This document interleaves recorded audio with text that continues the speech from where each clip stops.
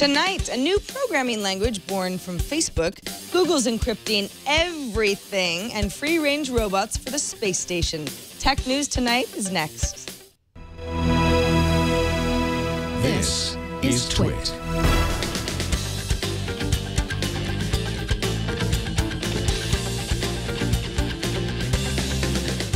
This is Tech News Tonight, episode 48 for Thursday, March 20th, 2014. This episode is brought to you by lynda.com. Learn what you want when you want with access to over 2,000 high-quality online courses, all for one low monthly price. To try it free for 7 days, visit lynda.com/TN2. That's LYNDA.com/TN, the number 2. I'm Sarah Lane, and let's get right into the tech feed. Facebook engineers have created a new language called Hack that lets programmers build complex websites and other software quickly while making sure that their software code is organized and relatively free of flaws. It already drives most of the company's site that, of course, serves more than 1.2 billion people globally. The company publicly revealed this new language today, and at the same time, they open-sourced it to share the technology with the world and encourage others to use and improve it. Facebook was able to gradually replace its existing PHP code with Hack, which the company says is more precise and provides more of a safety net for developers using it. Hack can also run without compiling. Quote, you edit a file and you reload a web page and you immediately get the feedback of, here's what the page looks like. After I made that change, there is no delay, says Brian O'Sullivan, an engineer at Facebook. He says you both get safety and speed. Well, Gmail got a little bit more secure in light of recent government spying revelations. Google's announced that Gmail will now use a secure HTTPS connection whenever you change, check, or send email, no matter where you're accessing Gmail from or what device you're on. Google made HTTPS encryption the default for its users back in 2010, but now every single email message that Gmail users send or receive will be encrypted as they move internally between the company's data centers. Google says this change became, quote, a top priority after last summer's revelations from former NSA contractor Edward Snowden. Speaking of Google, the company's online spreadsheet app, Sheets, has rolled out to everyone using the Chrome browser anyway, after being in opt-in mode since last December. Sheets supports offline editing, which will be a relief to anybody who felt a little debilitated by Google Drive's outage earlier this week. That would be me. Changes that are made offline in Google will sync your edits once you get a connection again. An indictment filed in federal court alleges that Microsoft authorized a search of an unnamed blogger's Hotmail account when the company believed that the blogger was receiving leaks from former Microsoft staffer Alex Kibkalo, who's accused of using various accounts to send proprietary code and software to the blogger relating to an upcoming release of Windows 8. The events date back to September 2012, at which time the unnamed source, a different source, contacted Microsoft to say they had received some information from a blogger known for leaking Microsoft software releases ahead of the official launch dates. That's quite a lot of power, Microsoft. Twitter has launched a new tool on its Discover site to easily pull up anyone's first tweet, no matter when it was. Just enter the @username on the page and get started. Twitter's Discover page helps users learn more about the way Twitter works and how to connect with people, find out what's happening, and follow the news.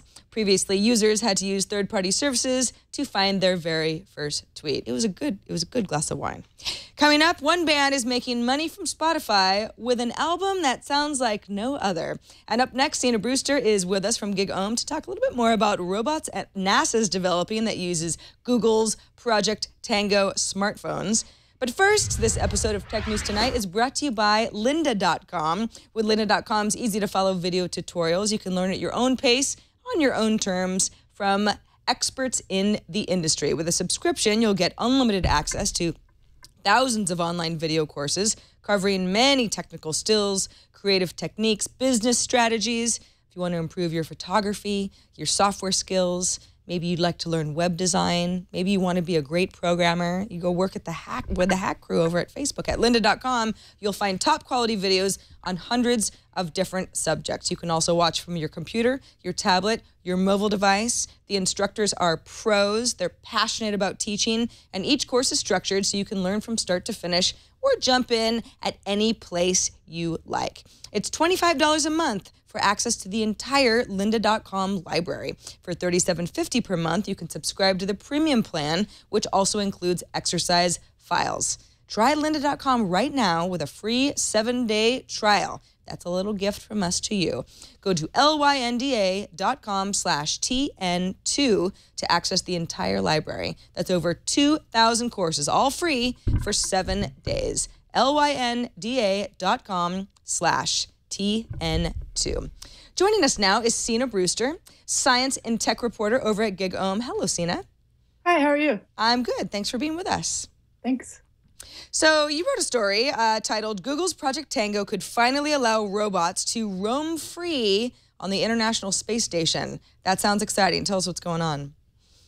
Yeah, so anytime you build a robot, obviously you need to be really careful about safety. So you don't want a robot to run into you and hurt you or accidentally kill you. And that's even more important on the International Space Station. So basically the team up there is looking for ways that they can safely have robots roam around on the space station instead of right now they kind of have them in a limited location where they can be safe. But that also means that it limits their usability. So what are these safe locations where they can at least replicate to some extent what it would be like off of the Earth? So right now, for example, they have these robots called spheres, and they kind of look like volleyballs. And they sit in a 6 by 6 by 6 foot kind of pen. And they can do lots of things in the pen, but they can't go outside the pen and, perform other tasks. So if the robots are encased in pens now, at what point, how do we get from this? What does NASA have to achieve before the teams involved feel comfortable enough to have these robots roaming in space? Right now, the reason they use these kinds of pens is that the robots then can communicate with their surroundings to make sure that they're not bumping into an obstacle or a person. But when Project Tango comes in, the idea is that this is a phone that can sense its surroundings. And if you equip this robot with this phone, then the robot in turn can sense its surroundings. So instead of it having to communicate with its surroundings, it can now just kind of know them by seeing them and work in environments that it doesn't necessarily know what it's going to encounter. Is most of the plan to have robots who can fix things on the space station? Obviously, the plan, there's so much human interest from people who want to get there themselves.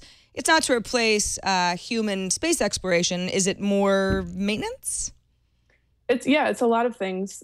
Different robots could be used for different things. So the main idea is they want robots that can do things that would be dangerous to humans. So yeah, that could be maintenance. Like recently there was a guy outside the International Space Station and his mask filled with water, which obviously is really dangerous in general, but then he's in space. So that's not a good thing. So if a robot could take that over, that would be a huge help for the astronauts who don't want to have to risk their life over a minor repair. Are there other safety issues, other places that these robots, once they've sort of been proven to be a good idea and do what they're supposed to do, other places that that NASA envisions they could go?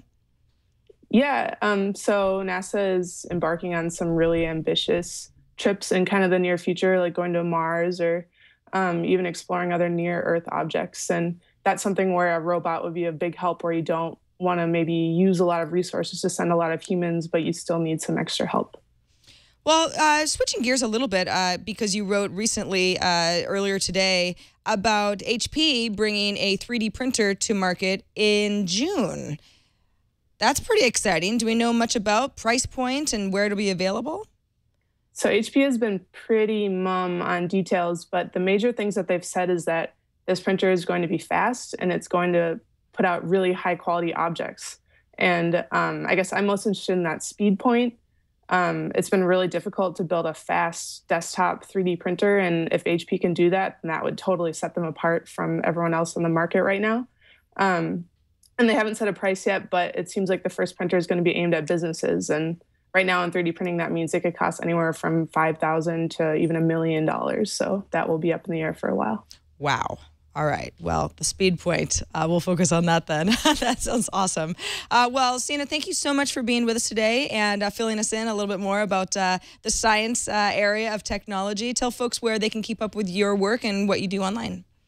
Sure. Head over to gigaohm.com, or I'm on Twitter at SinaJB. That's SIGNEJB. All right. Thanks so much. You're probably really used to spelling it out for people. Very used to it. All right. Well, thanks for being here. Come back soon. Thank you.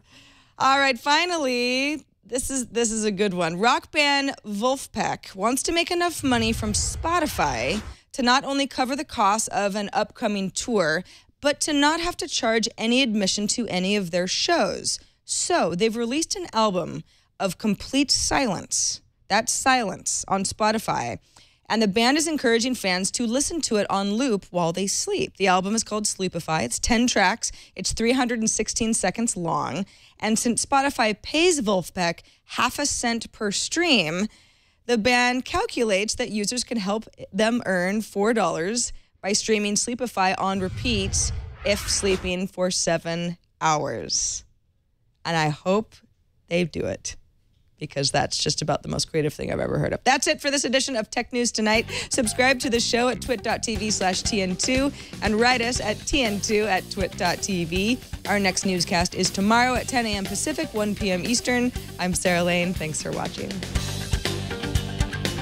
Bandwidth for Tech News Tonight is brought to you by CashFly.com.